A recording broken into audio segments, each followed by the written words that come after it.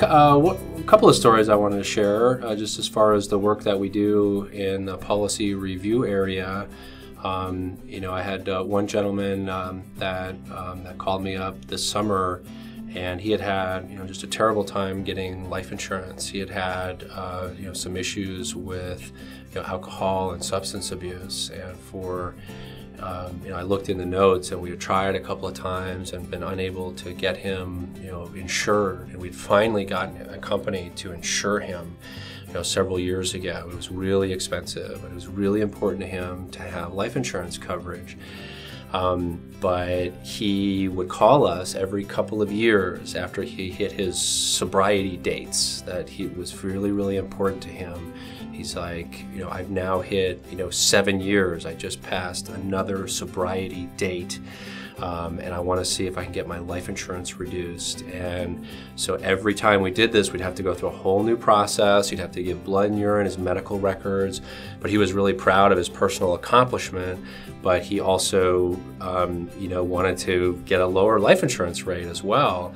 And so we've done that for him now, every 2 years. And so I wasn't selling him a new policy. In fact, I didn't make any money on the deal at all. I was just happy to help him with this.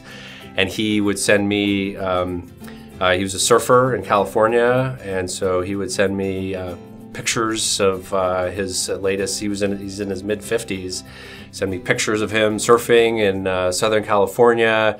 And he knew I was putting in a lot of work that wasn't actually getting me compensated. I didn't tell him that, but he could tell that I wasn't getting compensated for all this work, and he just said, there's nothing, I don't really have a lot of money, there's not a lot I can do for you, but thank you for doing all this, and I can give you one of these cool surf shirts, because I buy all this surf stuff from this cool local surf shop.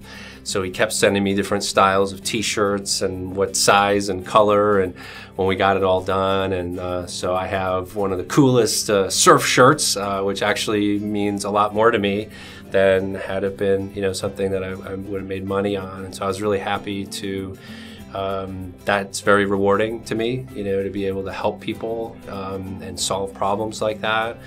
And he deserved a lower price on his policy because he was perfectly healthy, and he had continued to maintain a really positive lifestyle that he was really proud of.